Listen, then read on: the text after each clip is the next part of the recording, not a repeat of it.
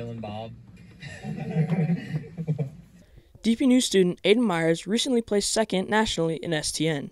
He competed in the Tell the Story editing category, which means he was given raw footage and was challenged to edit it down to become a coherent story. He was given 3 hours to do this, pushing his time management as well as editing skills.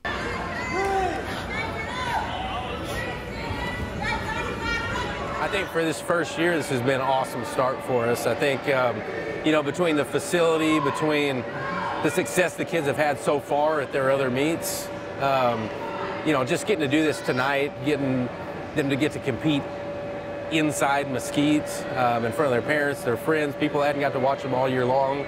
I think it's been pretty incredible. So we're excited and we're happy with the direction of the program already.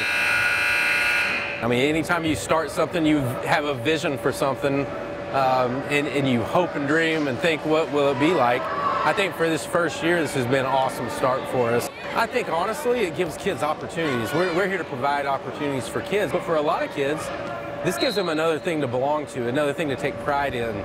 So for some of these kids, this is the only thing that they do. The best part of wrestling for me has been the team. We have like a really good and fun atmosphere, and we're all really close. It's really cool to see, be a part of this first year and see the program get slowly built up.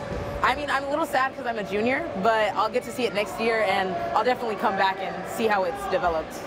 Oh, it's a huge deal. It's a huge deal for these kids, huge deal for Mesquite, it's a huge deal for wrestling. Just wrestling overall, we're trying to get it to grow in Texas, and for Mesquite to get it as 5 high schools, I mean, nothing's better for the sport than for us to have it right here.